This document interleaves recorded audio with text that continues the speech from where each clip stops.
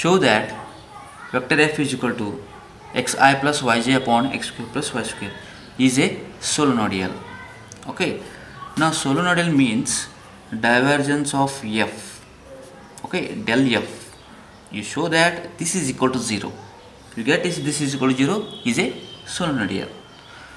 Now divergence of f is, you know, the divergence is dou by dou x into I plus dou by dou y into j plus dou by dou z into k. And vector f is, take I only separate, x upon x square plus y square into I plus j separate y upon x square plus y square into j, like this. Okay, now you know the property I into I, j into j and k into k equal to 1.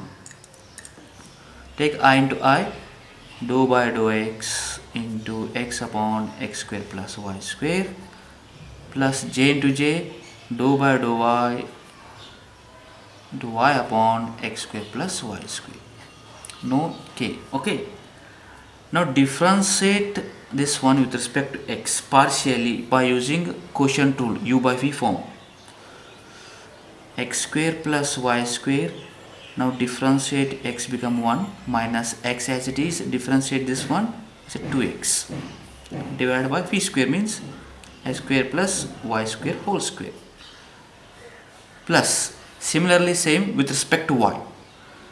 X square plus y square, quotient rule, y become 1 minus y as it is, differentiate this one, is a 2y divided by x square plus y square whole square, and this is equal to, denominator is the same, we'll take separate, 1 upon x square plus y square whole square.